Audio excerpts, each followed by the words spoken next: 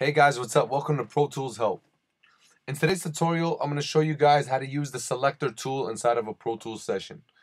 Guys, this is more so for the beginners and new users to the Pro Tools software. I just want to show you guys a little bit more, more about the program and get you guys a little bit more familiar with it.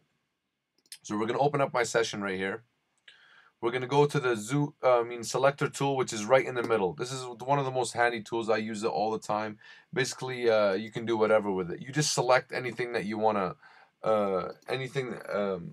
that you want in the recording track. So basically, it acts just like a highlighter. So if you select something, you go to the zoomer tool, you can zoom in, So basically, it selects. You can select where you want to record. You can select what you want to delete.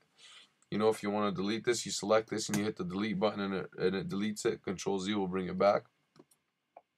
So that's basically how the Selector tool works. I hope you guys learned something new, and this tool really come in handy. Please subscribe and enjoy, guys. If you guys have any more questions, please email me. I'd love to get back to you guys and help you guys out. Bye bye.